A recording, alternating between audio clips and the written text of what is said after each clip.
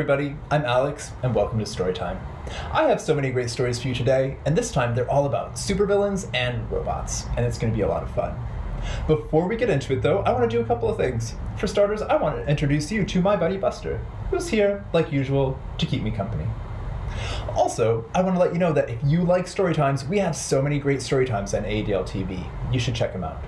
Also, if you're looking for something to do, we have all kinds of great kids craft projects on ADL TV, so take a look at those as well. Also, if you like kids programming, we have the Saturday Show, which is always on a theme and always excellent. Okay, I think we've covered our bases, and I think it's time to do a hello song. Because you can't have a good story time without a good hello song, isn't that right? Yeah. Okay, here we go.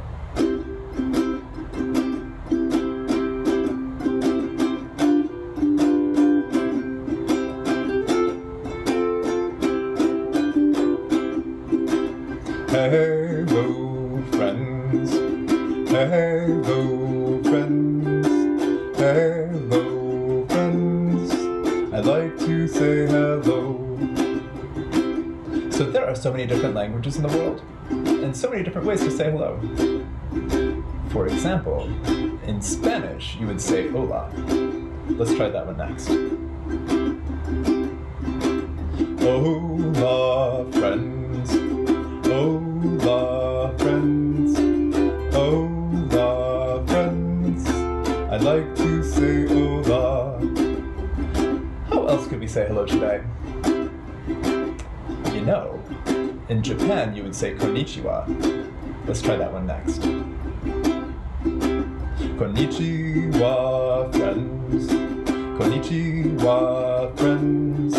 Konnichiwa, friends. I'd like to say konnichiwa. How else could we say hello? You know, I hear in India they say namaste. Let's try that one too. Namaste, friends. Namaste, friends. Namaste, friends. I'd like to say namaste. Okay, back to hello. Hello, friends. Hello, friends. Hello, friends.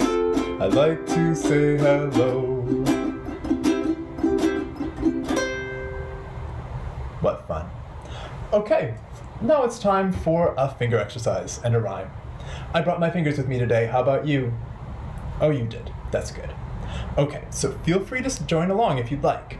I'm going to use my index fingers like these, just like this. And a 1, 2, 3. Two little blackbirds sitting on a tree, one named Stan and the other named Lee. Fly away, Stan. Fly away, Lee. Come back, Stan. Come back, Lee. Two little blackbirds sitting on the ice. One was mean, and the other was nice. Fly away, mean. Fly away, nice. Come back, mean. Come back, nice. Okay, one more time. Two little blackbirds sitting on a car. One was near, and the other was far. Fly away near, fly away far. Come back near, come back far. Okay, now it's time for a story. Our next story is called Boy Plus Bot, and it's based off of this amazing picture book. Once upon a time, a boy was playing in the park when he met a robot who had wandered off from his home. "Who are you?" said the boy. "I am a robot," said the robot. "Would you like to play?" said the boy. The robot said yes. So play they did. They bounced the boy's ball back and forth, and back and forth, and back and forth again. But the boy threw the ball one last time, and bonk, accidentally hit the robot's power switch, and the robot powered down. "Oh no," said the boy. "I think the robot's broken. I should try to fix him." Which is what he did. He put the robot in his wagon and he brought the robot home.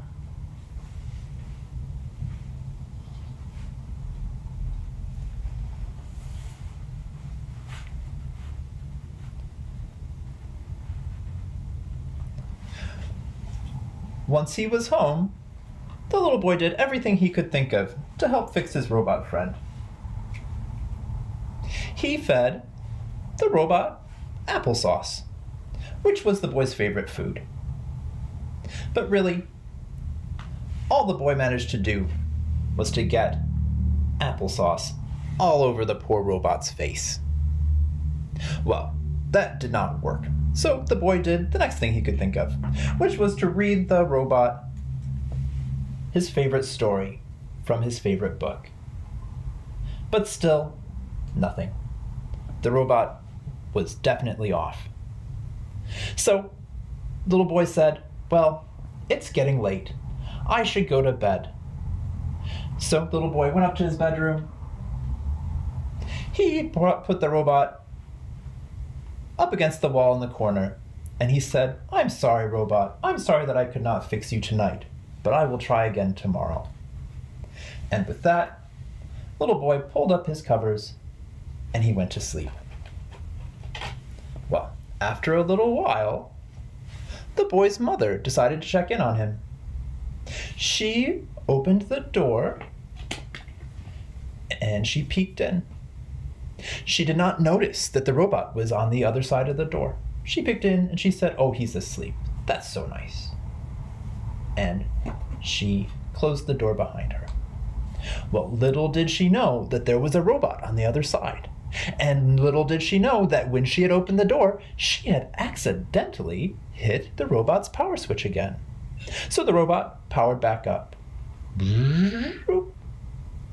Well, the robot looked over and he saw that the little boy was sleeping. But being a robot, he did not really understand what that is. He said, "Oh no, the boy is broken. I should try to fix him." Which is what he did. He took the little boy down to the garage, which is where you go to fix things. Down in the garage, the robot did everything he could think of that you could ever do to fix a robot. He decided that maybe the little boy needed oil. But really, all that did was make a mess. Well, when that clearly hadn't worked, he moved on to the next thing. He did the only other thing he could think of, and he read from an instruction manual, thinking the boy would like this to know about things.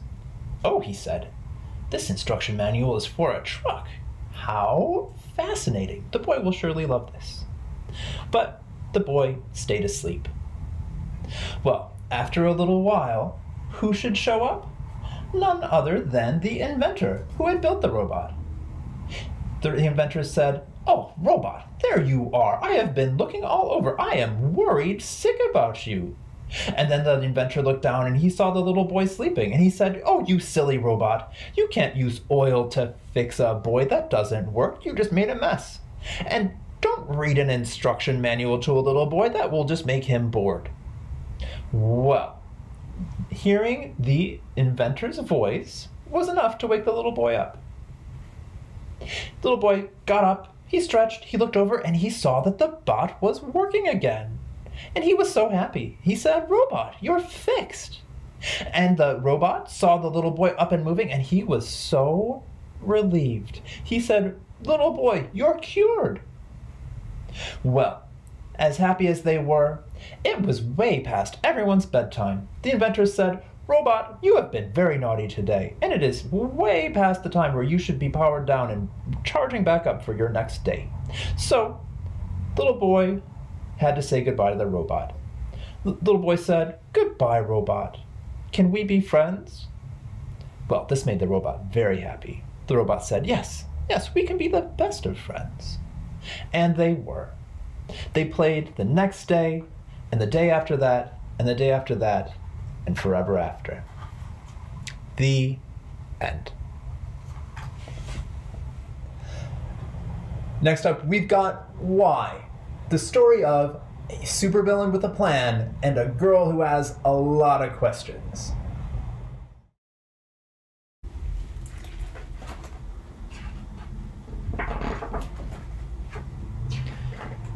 At the mall. Go ahead and run, puny fools. No one can withstand the power of Dr. X-Ray. Why? Because of my X-ray blaster. And because my battlesuit is indestructible. Why? It's made of mysterious meteor metal. Why? Because a meteor landed on my carport last year. Why? I believe it chose me. Chose to bestow on me unimaginable power.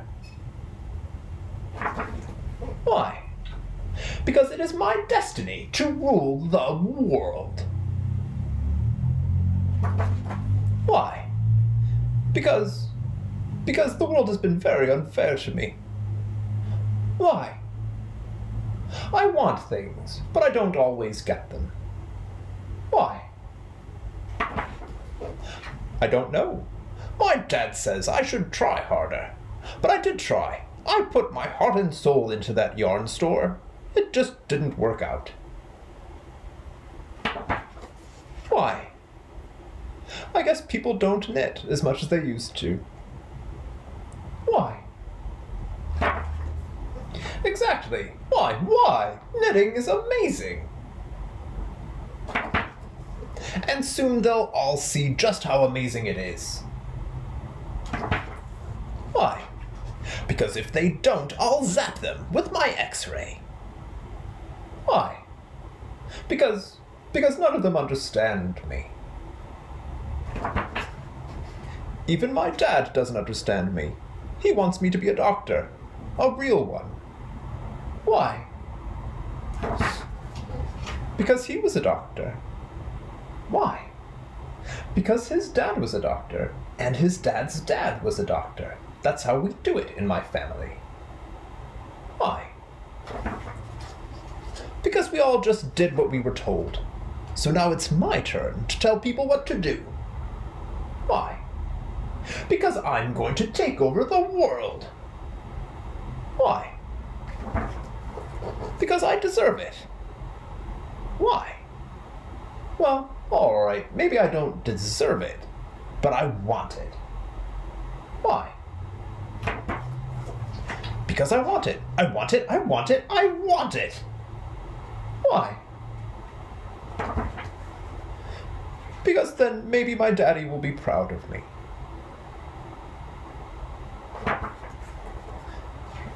I'm the bad guy, aren't I? I thought I was the hero. Why? Because everyone thinks he's the hero. Why? Because everyone's battling something. Everyone wants to win. And that's what hero stories are all about, right? Winning. You gotta have winners and losers. Why? Good point. Boy, look at me. I don't even rule myself. Thanks, kid. You've given me a lot to think about. I could take over the world. But why? There you are. Why must you always be wandering off like that? Oh, because. Oh, that's all you ever say. The end. Alright, it's time for another song, and this time we're gonna do Zoom, Zoom, Zoom. So, feel free to sing along if you'd like. 1, 2, 3. Zoom, zoom, zoom, we're going to the moon. Zoom, zoom, zoom, we're going to the moon. If you wanna take a trip, climb aboard my rocket ship. Zoom, zoom, zoom, we're going to the moon. Zoom, zoom, zoom, we're going to the moon. In 5, 4, 3, 2, 1, blast off! Oh my goodness. Okay, let's try it again. Zoom, zoom, zoom, we're going to the moon. Zoom, zoom, zoom, we're going to the moon. If you want to take a trip, climb aboard my rocket ship. Zoom, zoom, zoom, we're going to the moon. Zoom, zoom, zoom, we're going to the moon. In 5, 4, 3, 2, 1, blast off! Oh my goodness. Okay, one last time. Zoom, zoom, zoom, we're going to the moon. Zoom, zoom, zoom, we're going to the moon. If you want to take a trip, climb aboard my rocket ship. Zoom, zoom, zoom, we're going to the moon. Zoom, zoom, zoom, we're going to the moon. In 5, 4, 3, 2, 1, blast off! Oh my goodness. Okay, now it's time for a story. This next story is called Color Robots, and it goes a little bit like this. Color robots, we are color robots. Do you know your colors? We think that you do. And we have a game just for you. Color robots, we are color robots. Now I'm thinking of the color of grass and trees. I'm thinking of the color of broccoli and beans. Do you know what color I'm thinking of? I bet you do. You got it. I'm thinking of the color green. Color robots, we are color robots. Now I'm thinking of the color of some people's eyes. I'm thinking of the color of the ocean and the sky. Can you guess what color I'm thinking of? I bet you can. That's right. I'm thinking of the color blue. Color robots, we are color robots. Now I'm thinking of the color of a monarch butterfly. I'm thinking of the color of a nice spicy pumpkin pie. Do you know what color I'm thinking of? I bet you do. That's right. I'm thinking of the color orange. Color robots, we are color robots. Now I'm thinking of the color of a cow or a turkey. I'm thinking of the color of chocolate or beef jerky. Can you guess what color I'm thinking of? I bet you can. That's right. I'm thinking of the color brown. Color robots, we are color robots. Now I'm thinking of the color of roses and cherries. I'm thinking of the color of stop signs and strawberries. Do you know the color? I bet you do. That's right. I'm thinking of the color red. Color robots, we are color robots. Now I'm thinking of the color of grapes that are good for my tummy. I'm thinking of the color of plums, which are so yummy. Do you know what color I'm thinking of? I bet that you do. That's right. I'm thinking of the color purple. Color robots, we are color robots. Next, I'm thinking of the color of the school bus that I ride. I'm thinking of the color of lemons and sunshine. Do you know the color? I bet you do. That's right. I'm thinking of the color yellow. Color robots, we are color robots. Now I'm thinking of the color of a fancy top hat. I'm thinking of the color of a spider or a bat. Can you guess the color? I bet you can. That's right. I'm thinking of the color black. Well done. You got them all. The end. All right, you kids, it's time to do a song. And this time, what should we do? What should we do? I know, let's do the pirate song, because it's the best. Okay. 1, 2, 3. When I was one, I sucked my thumb on the day I went to sea. I climbed aboard a pirate ship, and the captain said to me, "Oh, you'll go this way, that way, forwards, backwards, over the deep blue sea." When I was two, I tied my shoe on the day I went to sea. I climbed aboard a pirate ship, and the captain said to me, "Oh, you'll go this way, that way, forwards, backwards, over the deep blue sea." When I was three, I tapped my knee on the day I went to sea. I climbed aboard a pirate ship, and the captain said to me, "Oh, you'll go this way, that way, forwards, backwards, over the deep blue sea." When I was four, I shut the door on the day I went to sea. I climbed aboard a pirate ship, and the captain said to me, "Oh, you'll go this way, that way, forwards, backwards, over the deep blue sea." When I was five, I danced and jived on the day I went to sea. I climbed aboard a pirate ship, and the captain said to me, "Oh, you'll go this way, that way, forwards, backwards, over the deep blue sea." Next up, we have "Oh No!" or How My Science Project Destroyed the World, which is the story of a little girl whose dabbling in super science has some unexpected results.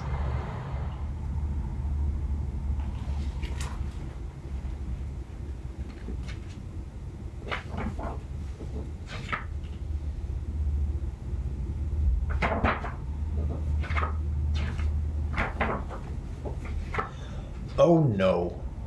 Oh man. I knew it. I never should have built a robot for the science fair.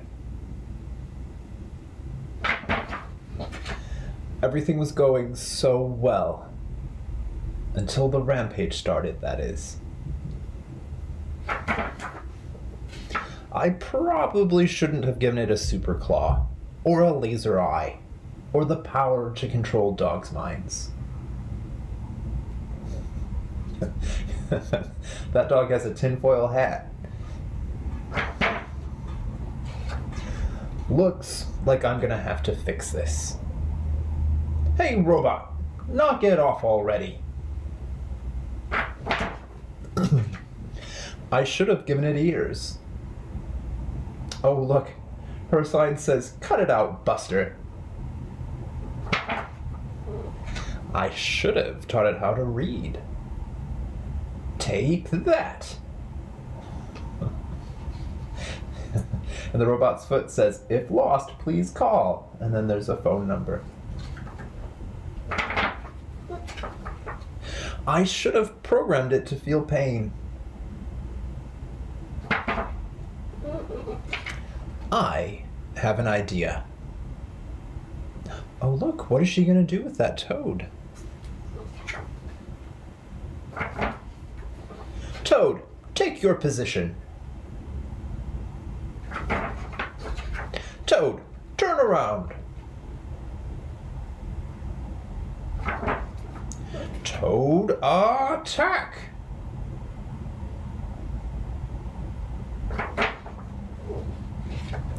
Goodbye, robot.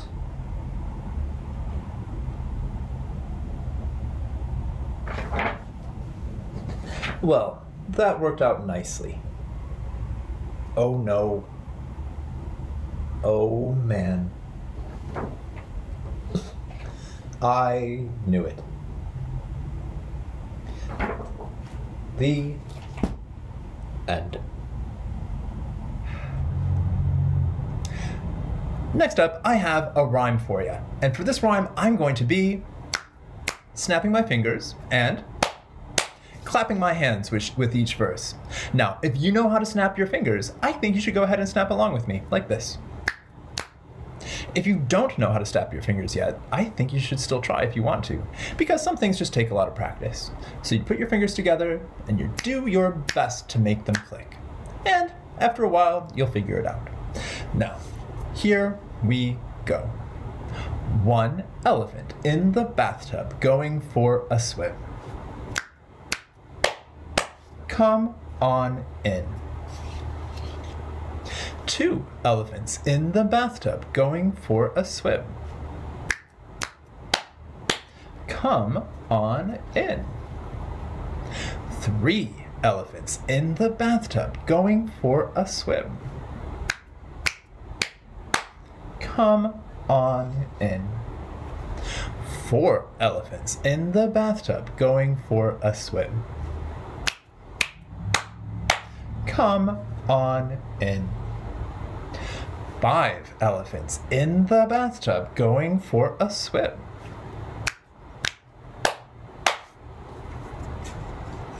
Uh-oh. Splash. They all fell in. All right, you kids, it's almost that time. It's almost time to say goodbye. But before we go, we have time to do one last song. And like usual, we're gonna do Knees Up Mother Brown. And also like usual, we have the invisible, the inconvincible, the downright inimical Mother Brown to help us sing. Or at very least, she can dance while we sing. Isn't that right, Ma Brown? Yeah, that's right. Okay, and a 1, 2, 3. Oh, there was a girl from Paris, France, who didn't know how to dance. The only thing that she could do was knees up Mother Brown. Oh, knees up Mother Brown. Knees up Mother Brown. Knees up, never let the breeze up. Knees up Mother Brown. Oh, we had some stories about bots today. And about supervillains. Hip hip hooray. The only thing that we could do was knees up Mother Brown. Oh, knees up Mother Brown. Knees up Mother Brown. Knees up, never let the breeze up. Knees up Mother Brown. Oh, there was a teeny tiny man, or in this case a lady, who liked to do handstands. You ready, Ma Brown? All right, sounds like it. 1, 2, 3, 4, 5. Oh, what bad luck. We barely made it to 5. There's always next time, though. The only thing that he could do was knees up Mother Brown. Oh, knees up Mother Brown. Knees up Mother Brown. Knees up, never let the breeze up. Knees up Mother Brown. One last time. Oh, there was a girl from Paris, France, who didn't know how to dance. The only thing that she could do was knees up Mother Brown. Oh, knees up Mother Brown. Knees up Mother Brown. Knees up, never let the breeze up. Knees up Mother Brown. We'll see you next time.